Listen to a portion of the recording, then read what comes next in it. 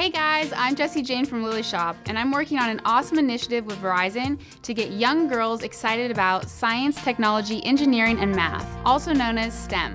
Right now, there's a huge gender gap in these fields. In fact, less than 25% of these jobs are held by women, and 80% of all jobs in the next decade will require technology skills. So we're trying to break down the gender stereotypes that have traditionally kept girls out of these areas by getting girls involved in STEM at a young age.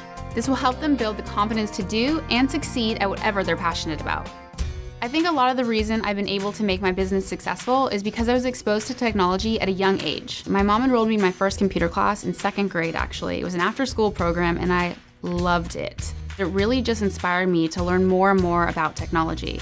After college, I wanted to start my own business, and I really wanted to mesh my creative side with my inner computer nerd.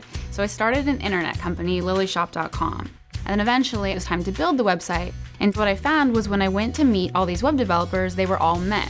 In fact, 83% of all web developers are men. So they really wouldn't take me seriously when I walked in the door. They would see the skinny blonde and be like, what is she doing here? So when I got all the bids back, I realized that they were all completely inflated and they were looking at me like I didn't know what I was doing. It didn't scare me. I was able to keep going forward. So after countless meetings with all the web developers, I realized that I could probably do it myself. I would literally stay up till 2 or 3 a.m. every single night developing and designing this website. I think what's great about having confidence in technology and computers is that I was able to jump right in and try new things. I knew what it took from start to finish to get there. It was something that I built myself. So now my business has grown to the point where I've had to actually hire a team of developers. Now I don't have to code every page and worry about every single detail, but I can manage them and effectively communicate to them what I want to see on my website.